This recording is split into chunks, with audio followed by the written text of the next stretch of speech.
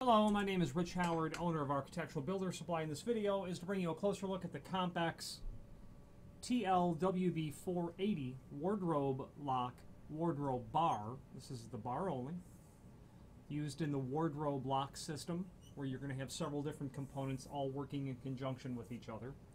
The slot down here is the side that you don't cut because that communicates to the lock body. 50-inch overall length.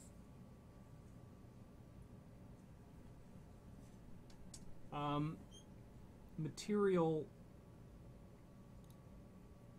that it's made of, it's not magnetic and it's very light.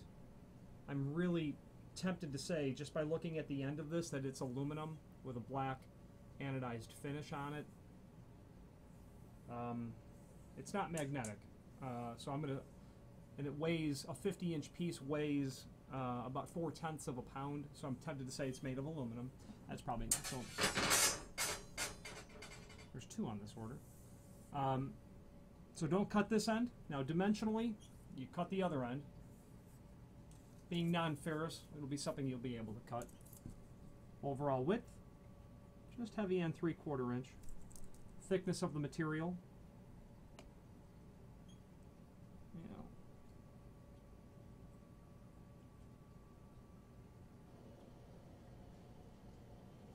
you know, 3/32 of an inch, something in that range. Very nice quality item. So with the wardrobe bar, you're obviously going to be looking at the wardrobe lock, the body itself, the cylinder that goes in it, wardrobe bar or bars, probably bars, top and bottom, strikes, that'll go along with that as well, and probably rod guides. Every 18-inch they want a guide to be on this, so you're not getting this flapping around or doing whatever it ought not be doing.